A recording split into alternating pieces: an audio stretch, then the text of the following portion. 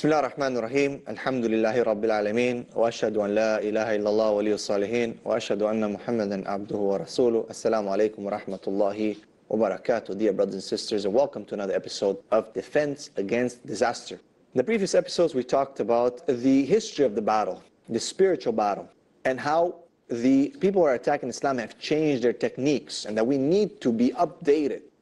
We said that they become more academic. They've dug into our scriptures, into our texts. Bukhari, Muslim, Ibn Majah, At-Tirmidhi, Abu Dawood, all the books of hadith, they have picked them because, of course, now it's very readily available on the internet.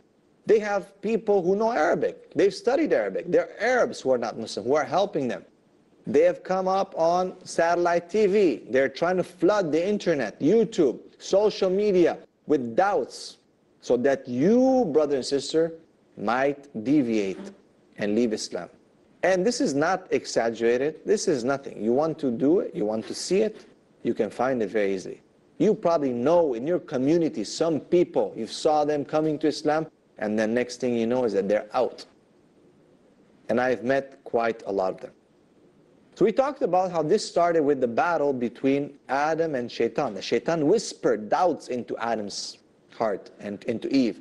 And that he packaged the whispers very nicely. It was something that, yeah, I should do that. It makes sense. Even though Allah told them not to do it. So Allah ordered them not to come close to this tree. But Shaitan came and repackaged the whole deal and made it sound very nice. And that is why a lot of times this is how we work. Is Allah orders us not to do something, and then we try to, well, yeah, but I think I can do this here, or there's an exception there, or I think I should do more or less, or these kind of arguments. And this is what makes no sense. Now, if we go back to the history of the battle against truth, we find that the people who are on the truth were never really fully embraced, especially at the beginning, by their people. This is just an oft-repeated story and trend. All the prophets were accused of sorcery, evil, madness, lying. Even Prophet Lut, when he was calling his people to truth, what do the people say? Look, even truthfulness, righteousness was twisted the way they say that these are people that they like to be purified. As impurity is something bad, because they were dirty, what they were doing.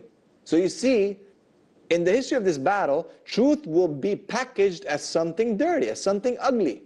People will attack you. They will try to brainwash you and convince you that, look, the people who hold the truth actually are the liars. And this is one of the signs the Prophet ﷺ talked about, that towards the Day of Judgment, truth will be considered as falsehood, and falsehood as truth. A liar will be believed, and a person who speaks truth and a truthful person will be called a liar. Look around you, brothers and sisters. Look in the newspapers. Look who is running the media. Look what kind of news we get. Look at all the controversies that are taking place. All the conspiracies. Where are we? Look at who's speaking usually, and what do they say? In the end of the day, they're trying to convince people that Muslims are a threat to humanity. Why? To stop them from spreading this message, to stop them, make sure that this message doesn't reach anyone. Boycott them, make sure that they don't get there, that they don't reach. SubhanAllah, I was seeing a post recently that they were trying to stop one of our dear, respected scholars, da'is. And the title was saying that, protecting people from so-and-so.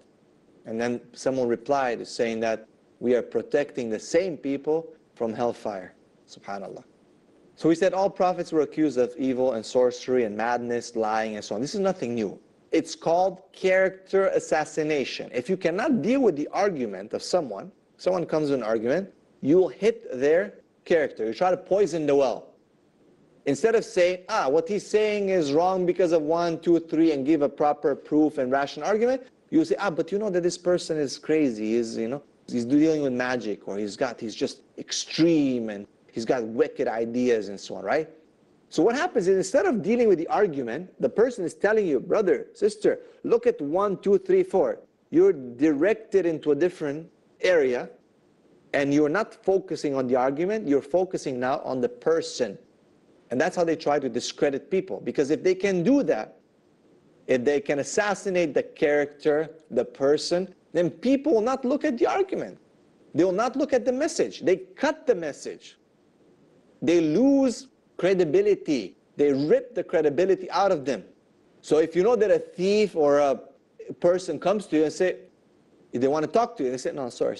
I know who you are. I don't need to hear from you. You're crazy. That person might be carrying valuable life information, and you are not allowing him or her to speak because you were conditioned to believe that this person is not a credible source. That's exactly what is happening. That's exactly the oldest trick in the book. Why do people resist? And why did they resist prophets, for example? Why do people resist dawa? Why do we find that there's so many restrictions? See, because people cannot submit. You find that, again, in the history of mankind, when the messages were sent, why do you think that Allah subhanahu wa ta'ala sent so many messengers? 100-something thousand prophets or more. Why? Why not 1, 2? No. See, because people kept changing and changing. Some people accept it, and as time goes on, slowly, their desires and nafs started realizing, well, I don't know, this is a bit too hard. Let's change a little bit. Let's say this in a different way. How about we change this word a bit and say it in a nicer way so that this guy doesn't get upset? Slowly, as time passes on, the message changes. Because people do not submit.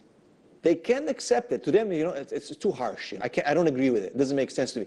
Well, with all respect, it doesn't make sense to you what? Is truth dependent upon you, upon how you feel? Or is truth inevitably what was revealed? The question is not how you feel about it, whether it is true or not, whether it's been revealed by God or not. That's what people need to ask themselves.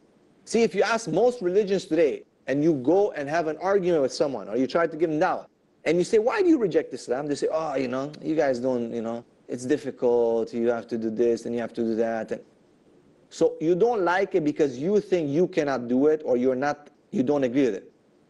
The concept of hijab, right? Most people say, you know, women are oppressed in Islam. Hijab, you know, it's too difficult, right? Well, excuse me, why? Because you think so? Because you don't want to wear it? That's oppressing? No.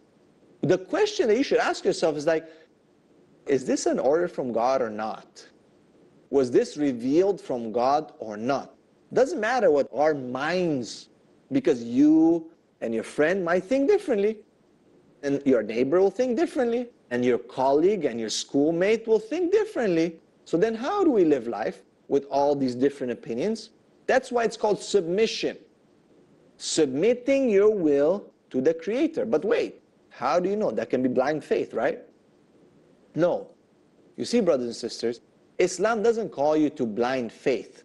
Islam calls you, first and foremost, to have basira, to have certainty. What is that? When you establish 100% that this message is from the Almighty Creator. You know without a doubt, khalas, you've exerted your brain to understand that these are the proofs from God. That there's no way that this book, this revelation can be from any other human being. As one of the scholars said, the difference between the word of Allah, the Quran, and the words of human beings is like the difference between God and mankind. You understand? Let me repeat that. The difference between the Quran, which is the word of Allah, and any other book that's written by human beings is like the difference between the Creator Himself and human beings, and you and I.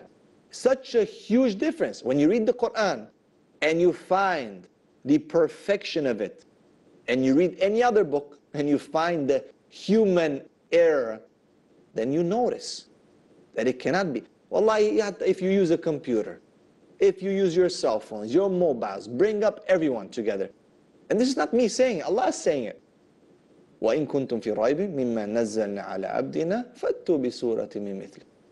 وَادْعُوا شُهَدَاءَكُم مِّن دُونِ اللَّهِ إِن كُنتُمْ صَادِقِينَ. So if you are in doubt about what Allah has revealed, then you produce something like it. And if you say the Quran is from human beings, then okay, you can do it as well, because you're a human being. Okay, get your computers, get your Arabic people who are not Muslim, Christians, many of them, and come together, all of you come together and do it. Make one surah like it, one chapter. And they can't. That's the thing. We're going to take a short break. We'll be right back. I hope that you're excited as I am. I hope that you are following up with this. Inshallah, we'll see you after the break.